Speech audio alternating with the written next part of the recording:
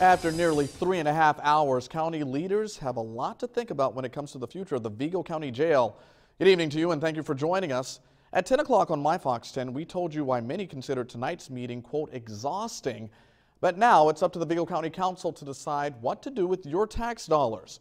News 10's Leah Blackburn joins us now live from the Vigo County Jail. She explains why this potential tax increase is bringing mixed emotions.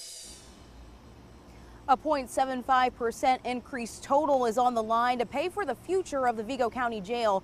If that tax is approved, a portion of that would benefit public safety. That was the hot topic among taxpayers and county leaders tonight.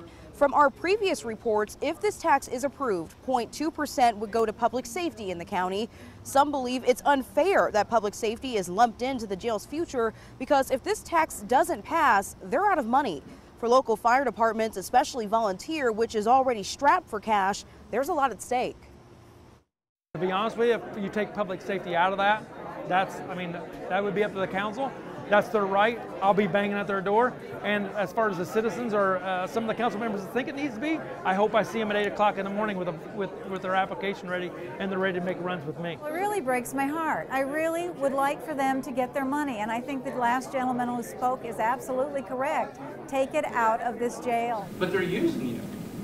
You're being used to sell this so the operating expenses and the bond payments can be covered. So, you know, realistically, build a $30 million jail. Do 0.2. August 14th will be the date to remember. That's as a possible vote could happen in regards to this local income tax increase. That's also the next scheduled county council meeting. Reporting outside the Vigo County Jail, Leah Blackburn, back to you.